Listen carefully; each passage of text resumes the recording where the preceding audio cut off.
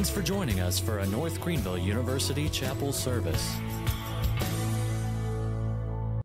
Thank you for the privilege of being here with you today.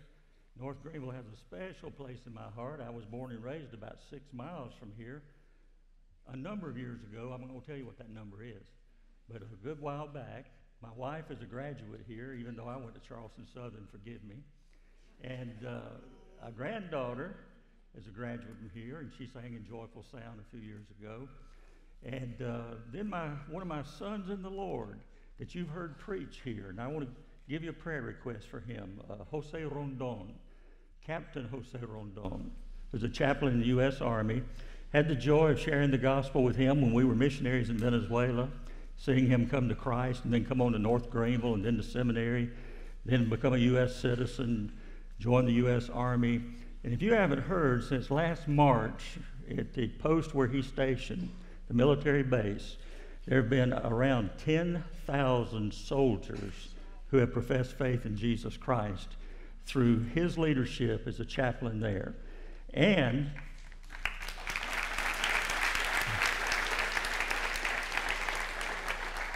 just recently, he has been appointed regimental chaplain at West Point, the military academy. And what a great opportunity to influence the future officers in the U.S. Army, to see many of them come to Christ. Let me tell you something, if you haven't been keeping up with it, there's a spiritual awakening going on in the military. Many of the young men and women are coming to Christ. So if you ever run anybody and they tell you, well, Christianity is just for the weak and the wimps. Don't tell that on the military basis, because they're coming to Jesus in large numbers. Well, it is a joy to be here with you today. And today I'm not coming to speak as a professor, although I want to encourage you to pray about when you finish here, if you're going in a graduate program, you take a close look at the Greer campus. For example, in Christian ministry, we have the Master of Arts in Christian Ministry, the Master of Divinity, Doctor of Ministry. We have great programs in the School of Education, School of Business, School of Music, and also a physician assistance program that's just fantastic. So would you at least say, I'm going to pray about the graduate school that North Greenville has before you make a decision to go somewhere else? Can you agree to do that? All right, thank you. But again, today I don't come to speak to you as a professor, but I want to share with you from my experiences of over 20 years in international missions. Half of that time in Costa Rica, the majority of the time in Venezuela, and then half of that time over in Richmond on staff of the International Mission Board, where I served for 3 years as Southern Baptist World Hunger Consultant and 6 years, or almost 7 years, in processing short-term volunteers. Some of you have gone through the International Mission Board as summer missionaries or short-term trips. Well, that was my office years ago that I gave direction to. And so I just come to you today to share with you from the heart of a missionary on the subject of proclaiming the gospel to a perishing world. And this world is a perishing world, but the answer is the proclamation of the gospel of the Lord Jesus Christ. So we're going to look at a passage of Scripture that begins in 2 Kings chapter 6, verse 24, and it continues through chapter 7 and verse 9. For sake of time, I'm only going to read verse 9, but then I'll be referring to some of the other verses in that passage beginning with 2 Kings chapter 6 and verse 24. But verse 9, it says this: Then they, and the they are 4 lepers that I'm going to tell you more about in just a little while. Then they said to one another, we are not doing right. This is a day of good news, and we remain silent. Father in heaven, thank you once again for the privilege of looking into the book that is forged and fashioned by you. Thank you that you tell us this book is the sword of the Spirit. And so, Father, to understand it, we need the illumination from the Holy Spirit. Thank you for the privilege of using this sword in your service.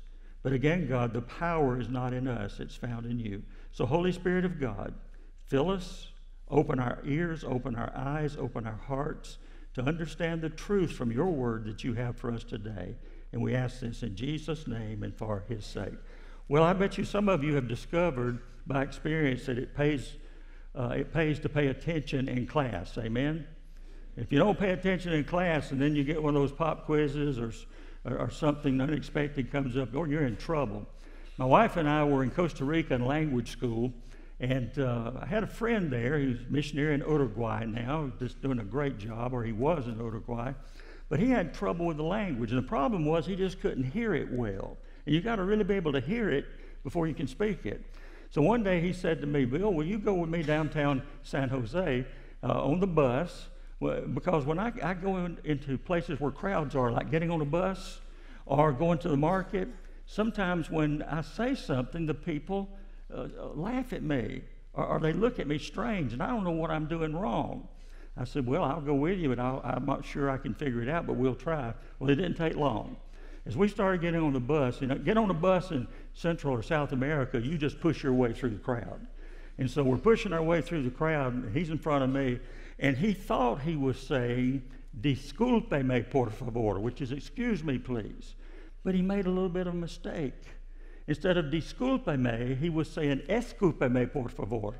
And those of you who speak Spanish, you know that means spit on me, please. And so I took him aside and I said, Ron, listen, brother, you better be glad they didn't answer your prayer.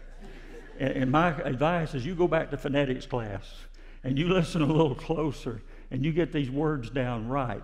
Brother, it pays to pay attention in class. And so today I want us to pay attention to what we're being taught in this passage of Scripture.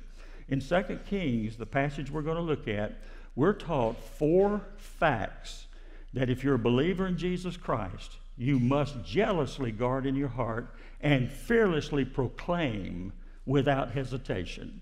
And so let's begin looking at those. The first one is this, fact 1. The world that we live in is under a decree of death. It's under a decree of death.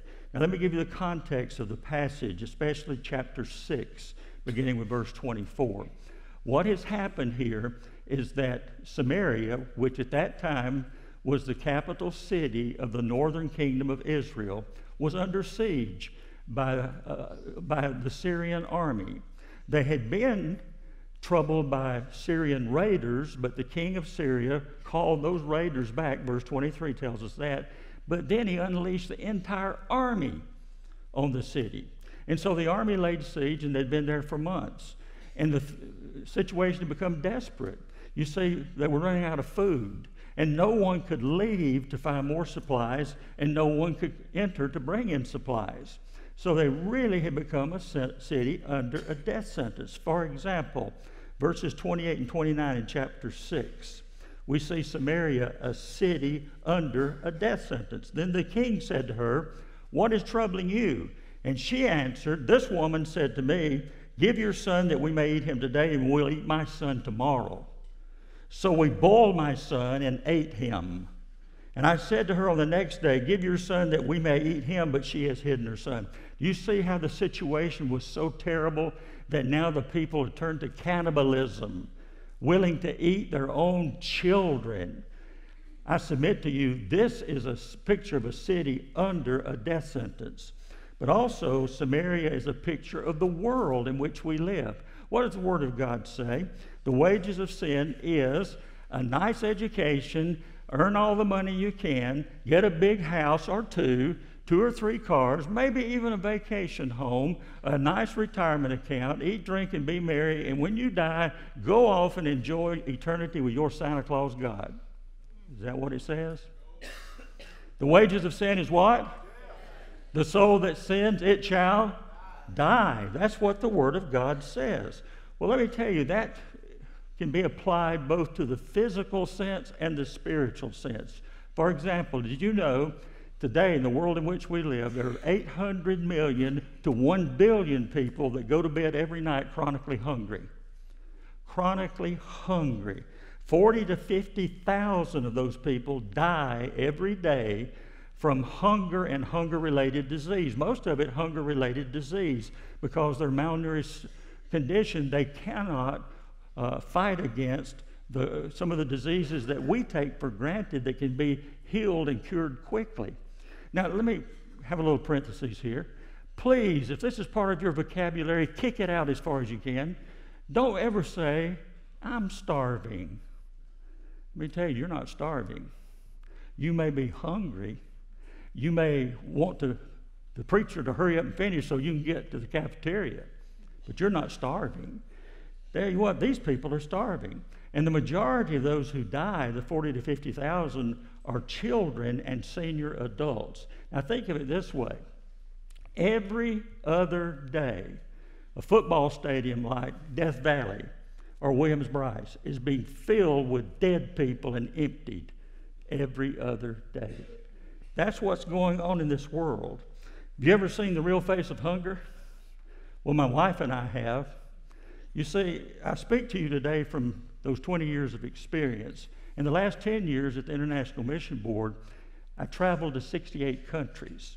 And I have seen, and most of those countries were not garden spots. I went in times of disaster, of national crisis, famines, things like that. And we have seen the face of hunger. It began actually while we were on the field in Venezuela. And we joined a little church in a slum area of Caracas. And we noticed that the children seemed to be underweight for their age, seemed to be listless, the babies and the toddlers. And we discovered that most of them had never had a bottle of milk. Those whose mothers could not breastfeed them, they never had a bottle of milk. So the bottles were being filled with water, or they drained the juice off of the beans after they cooked them. And that's what they were feeding the kids. But praise God for Southern Baptist World Hunger Ministries, we were able to get funds to start a milk program to help them. I'll never forget going into the Niger Republic, Niger in Africa, and into the villages, and see the little children run out with their big bellies. And some of them, their hair was red. And at first you would think, wow, they're well fed, and that's a unique trait for an African child, that hair, but no, that's not what it was. The bellies were swollen because of malnutrition. Their hair was turning red because of lack of proper nutrition. In fact, as I looked into many of them, their eyes were glazed, telling me that those kids were going to go blind because of a simple lack of vitamin A. Something, again, that we take for granted. I remember walking down the streets of Niterói, Brazil, and seeing a gang of children coming up, and they had something in their hand, and I looked, and it was plastic bags, and they had filled those plastic bags with some kind of solvent, lighter fluid, whatever they could, and they were sniffing it. Why? To cut their hunger pains. 10 to 20 million street children in Brazil alone. So don't say, I'm starving. You're not starving. I remember 2 occasions, because Southern Baptists are people who care about those who are hungry, not only just spiritually. I was invited to go to North Korea. Been to North Korea twice to do a survey of their famine there.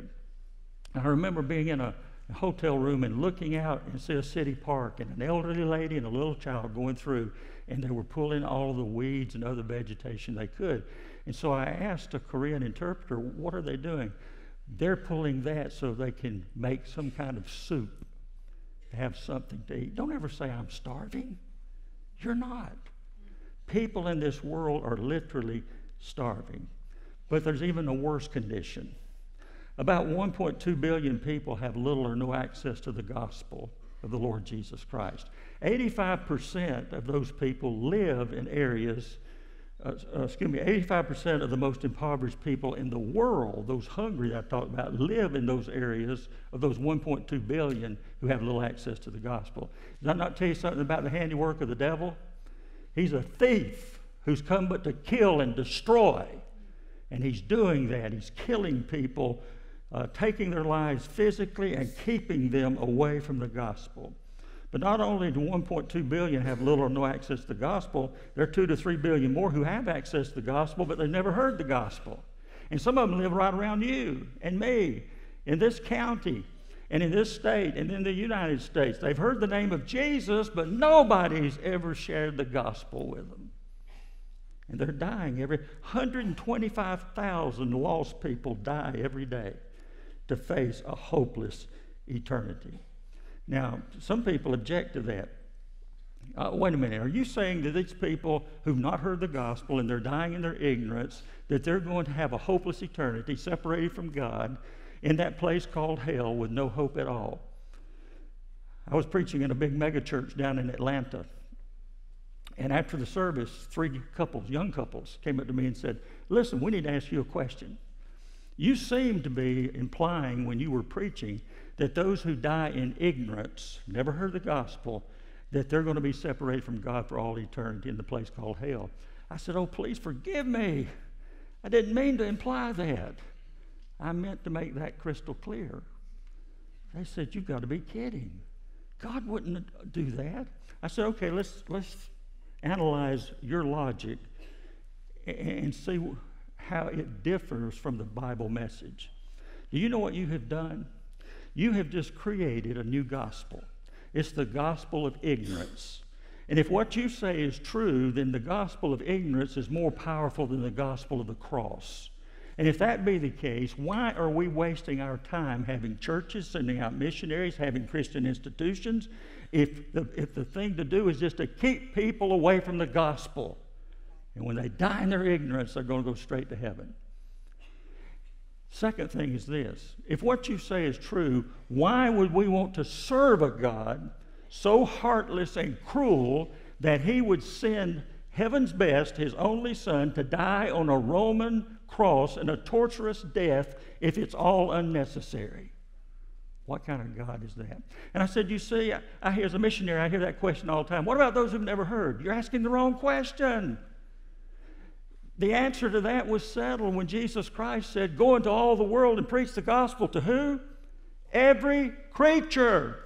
We've not done that. So the question that you'll hear from God is not, what about those who never heard? But what about those of you who have heard but you never shared? That's the question God's going to pose. How are you going to answer that? When so many are waiting to hear the good news of Jesus Christ. Well, fact one is this old world is under a decree of death. But fact two is this: the world walks in the darkness of despair. 2 Kings chapter 7, verse 3 and 4. Now there were 4 leprous men at the entrance of the gate, and they said to one another, why are we sitting here until we die? If we say we will enter the city, the famine is in the city, and we shall die there. And if we sit here, we die also. Now therefore, come, let us surrender to the army of the Syrians. If they keep us alive, we shall live, and if they kill us, we shall only die. You see what was going on here? These 4 lepers, they're at the city gate that's under a death sentence. If we stay here, we're going to die. But if we go to the Syrians, they may kill us, but what's the difference? You see, living without hope leads to despair. And that's what was going on. These lepers were between the proverbial rock and a hard place. What do we do? Well, when I was a student at Charleston Southern, back in those days it was called Baptist College, I was a baseball player and a physical education major. And in one of our classes, they wanted us to go to what was called then the South Carolina School for the Mentally Handicapped. And they wanted us to develop a PE program. Most of the kids there were the precious Down syndrome children. And if you've never worked with them, you ought to. What love they have to give. Well, everybody's favorite was a little boy named Freddie. And word went out to all of us teaching to drop what we were doing because Freddie was missing. And let's have a search party. We were given a whistle. And we were told as we walked across that massive campus, the first one to find Freddie, blowing the whistle, and the rest will come. About 10 minutes into the search, I heard the whistle. Went to the sound, and on campus there, they were preparing a spot for a new swimming pool. So they had this big hole in the ground. Little Freddie had wandered off, and he rolled down in that hole. And there he was, muddy and grimy, but he looked at us and had his trademark smile in place, and we were so happy to see that he was okay. One of the teachers about that time, she said, Freddie, what in the world are you doing in that hole? And that smile got bigger as he looked up and he said, Teacher, I'm just down here trying to get out. Well, that's these lepers. They were in a hole. They were just trying to get out. So a desperate act like going over to the enemy's camp didn't seem so foolish to them. You ever thought about why people do some of the crazy things they do? You see, living in despair leads to desperation. You ever thought about it? Why did the women in the story agree to murder their children and boil them in the pot? I'll tell you why. People living under a sentence of death without any hope will turn to anything to try to find deliverance. Why do 2 million Venezuelans in the city of Caracas, where I served for so many years, give some kind of allegiance to the pagan fertility goddess Maria Leonsa? Some of them giving fruit and vegetable offerings, some floral offerings, some animal sacrifice, and on occasion, not often, but on occasion, a human sacrifice. Why? People living without hope are prone to turn to desperate acts to try to find some kind of relief. Why? Why in our own nation, and thank goodness the numbers are falling now, between 800,000 and 1 million babies aborted every year on the pagan altar of social convenience to the pagan god of elective abortion. Why? People who have no hope, without any hope, they turn in their despair and try anything. Carlos lived a life of desperation. I met Carlos. One of the ministries we had, even before we went overseas, I was a chaplain with Baseball Chapel and chaplain in the Atlanta Braves organization, and now with the Greenville Drive, chaplain for their Hispanic players. Venezuela's national sport is baseball. So when we got down there, we started Baseball Chapel with all their pro teams and many of the academies and the baseball schools. And I remember the first day I went into the academy that had been established by the New York Yankees looking for top players in Venezuela. And some guys came, the ball players came to the chapel service. And that day, 14 young men surrendered their lives to Jesus Christ. Carlos was one of them. Carlos came on to the United States, didn't play pro ball, but he went to Oklahoma Baptist University, graduated with honors. While he was there, 2 years he was a summer missionary. 1 year he went to New England, led some Boston Red Sox to Christ. Another year he was a summer missionary in China, and I get this. He was there in China, up on the Russian border, teaching English to Chinese and Russians. Now, God's got a sense of humor. A Venezuelan teaching English to Chinese and Russians. He then became a successful businessman. He made a lot of money. He was born and raised in poverty, though. You see, his life was not always so blessed. When he was 2 years old, his father deserted the family, leaving his mother to raise 5 or 6 children alone. They were very poor, and she couldn't do it. So she asked an uncle of Carlos to take him in another part of Venezuela and care for him. Agreed to do that. But as he began to grow a little older, as a toddler still, the abuse started. They did things so bad to him, I can't even mention them from a pulpit. But one thing I can tell you, they would go off for 3 or 4 days at a time, and they would leave him chained to the kitchen table and put pans of food and water out on the floor like you would for a dog or a cat. Then they'd come back and the beatings would start over. His mother found out what had happened. She rescued him from that situation, but the damage had been done. He had heart trouble, not physically, but hatred, anger toward the father who deserted him and the mother who gave him up. But he began to look for meaning in life, and so he turned to his traditional Roman Catholic Catholicism and ritualistic practices, and he couldn't find it there. He turned to Spiritism. He couldn't find it there. He became an actor in Venezuelan soap operas. Couldn't find it there. He finally decided, well, I've got a talent as a baseball player. I'm going to make a lot of money in the big leagues. And so that's when I met him. In fact, 3 days before I met him, he had been released from prison, sentenced to public drunkenness and street fighting.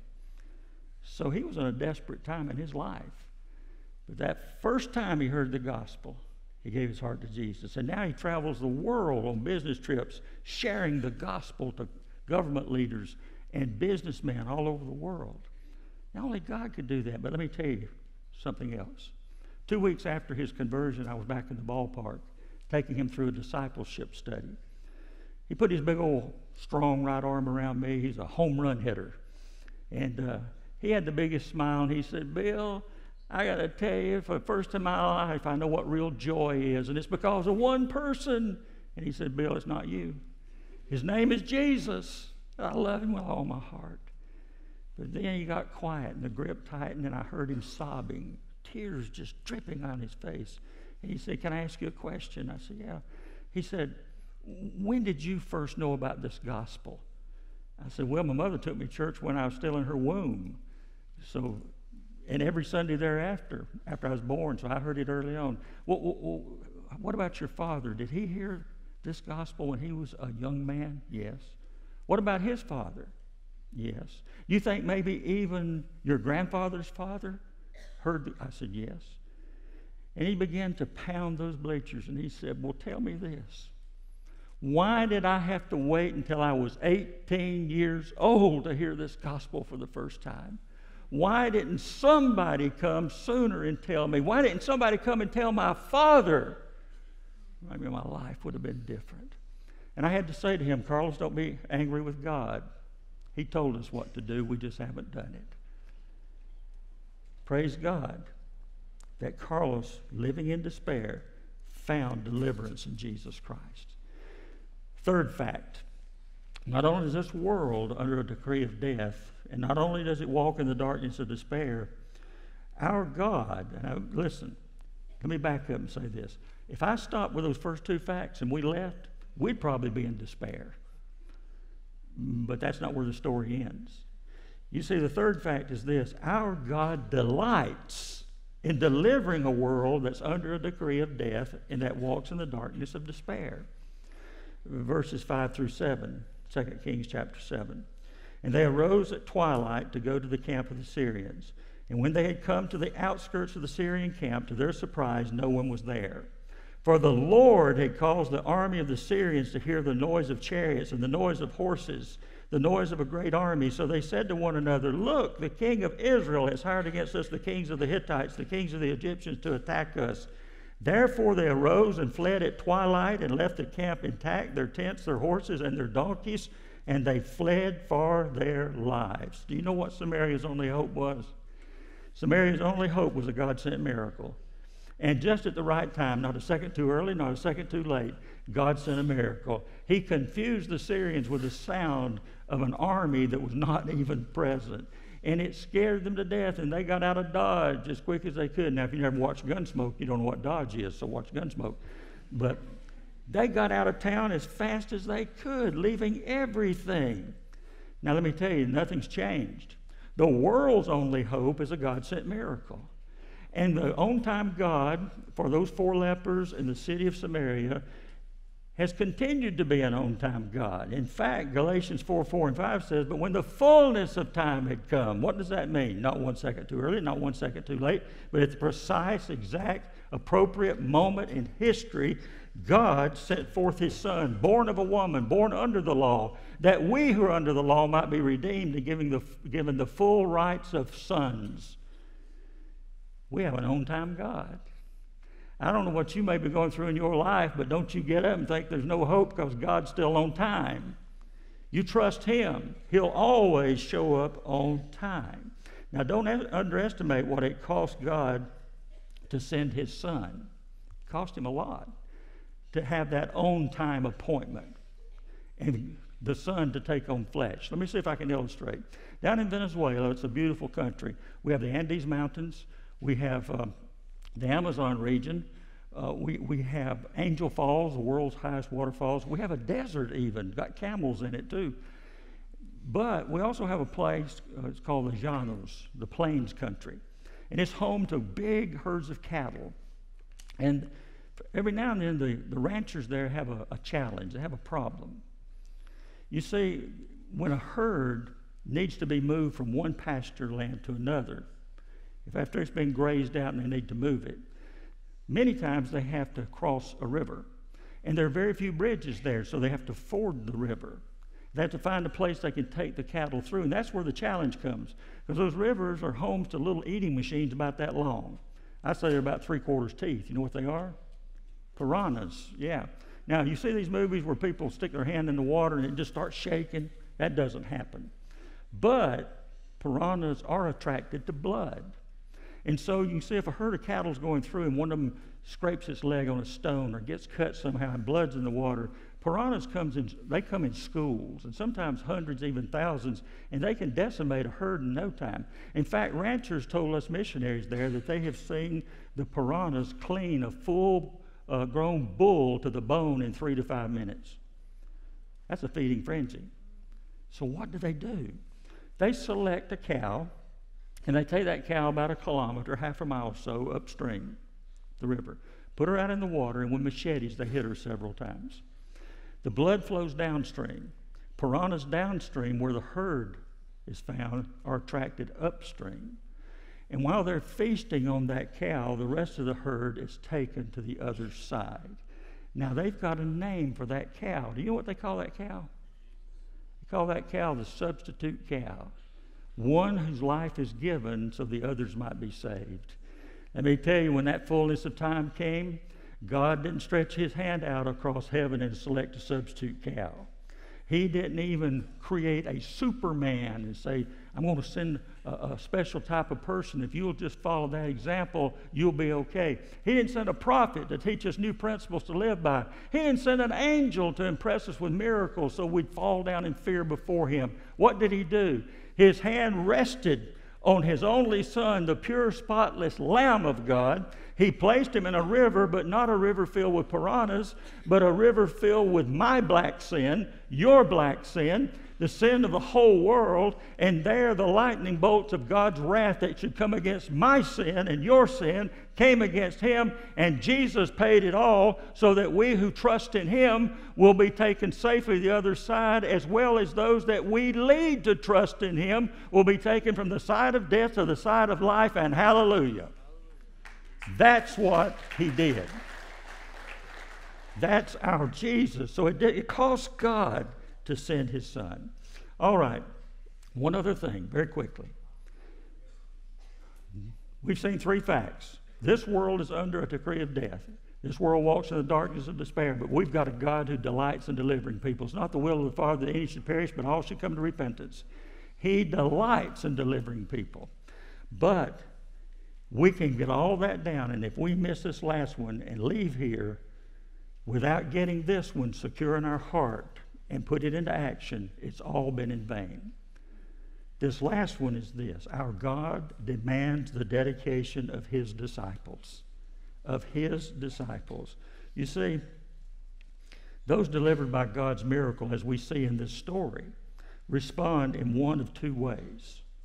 The first way we see here that those delivered respond is with selfishness. 2 Kings chapter 7, verse 8. And when these lepers came to the outskirts of the camp, they went into one tent, and they ate and drank and carried from it silver and gold and clothing. And what did they do? They went and hid them. Then they came back and entered another tent and carried some from there also and went and hid it. You know what they were doing? They got there and they saw that God had worked a miracle. That enemy army was gone, and they thought, man, they started having a shouting fit. They're throwing their hands up. Praise God. Look how good God is. Look what he's done for us. Man, look at all of the food and the drink and the gold and the silver and the fine clothes. Ain't God good? Over where I was raised, we said those old boys had a hallelujah hootenanny. They just went wild. We never do that, do we?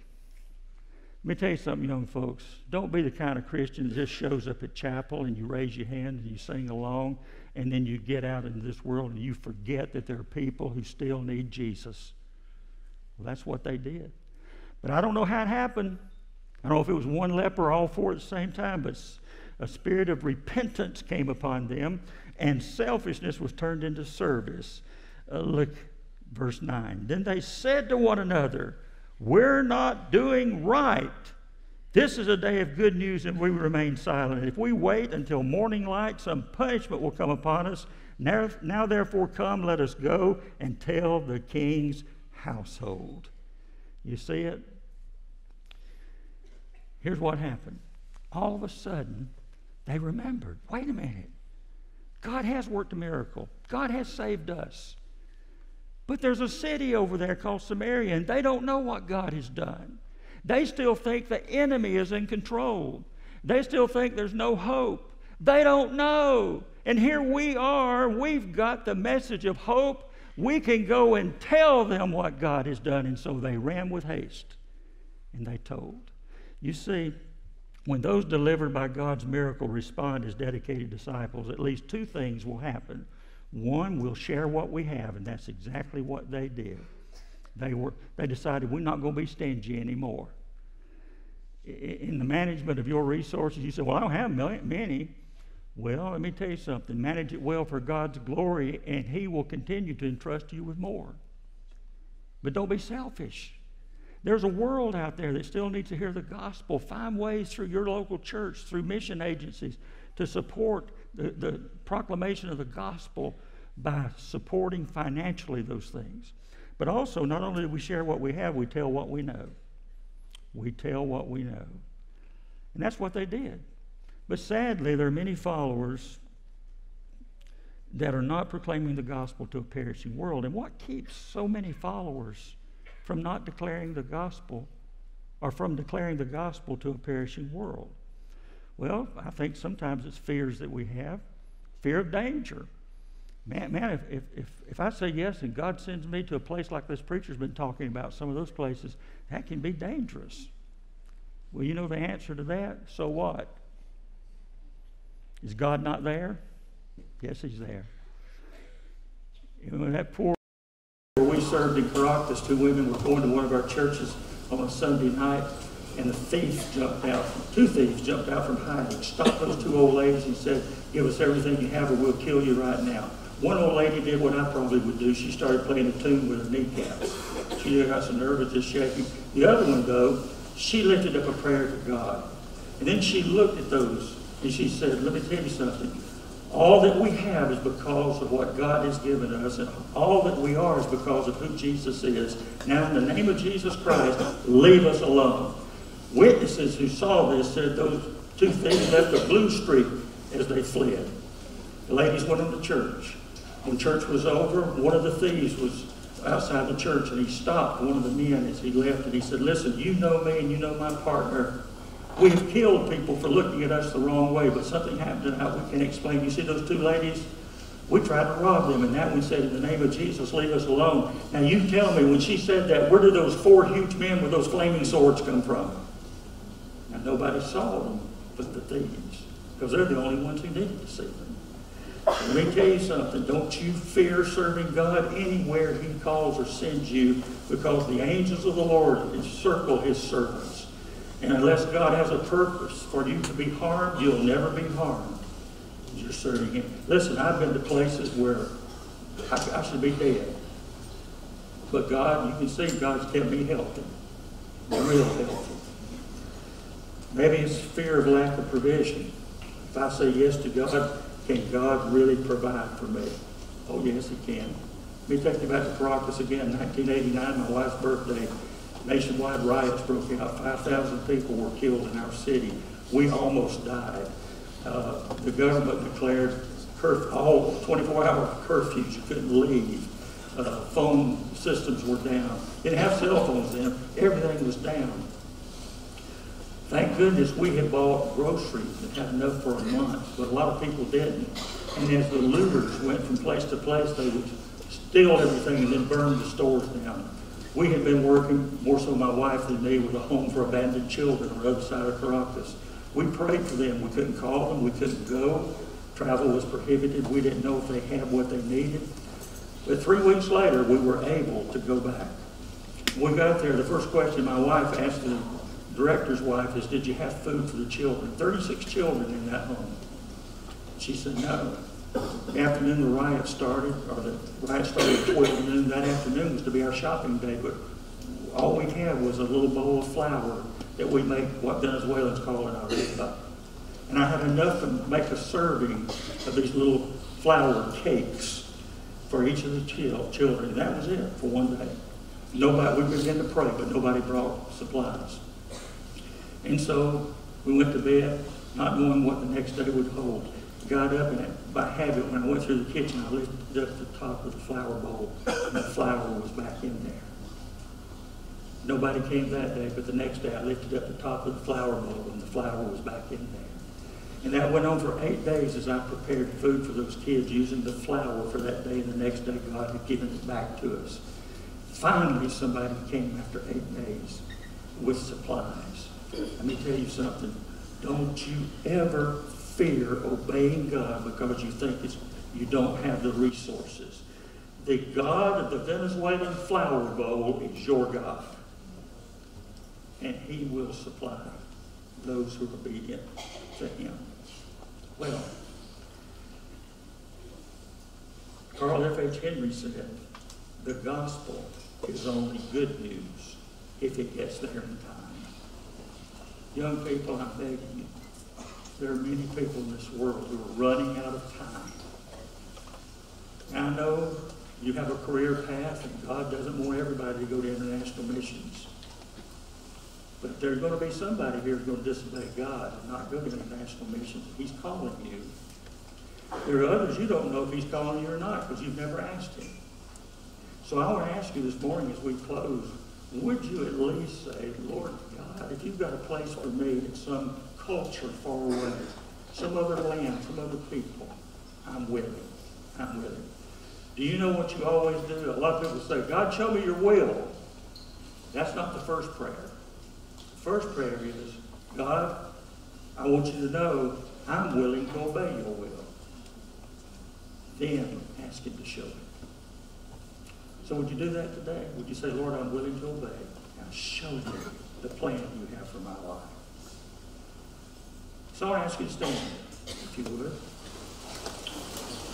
And I'm going to pray for us. I want to give you a chance just to step out from where you are. If you're willing to say, Lord, if you have a place for me in international missions, I'm willing to obey. I'm willing to obey. Just step out in the aisle. There's not much room down here, but you so you can come down here. And I just want to pray that God will give you clear direction, or time's running out for many people. We don't go for the people. We go for the glory of God as he works in saving people. So right now, who's going to be the first? Just step out and come and say, God, I'm willing. I'm willing to obey. You can step out and come to the front, and you can fill the aisles. What's coming behind you? You do that? All right. I'm waiting. Who's the first? God, I'm willing to go. I'm willing to go. Just come.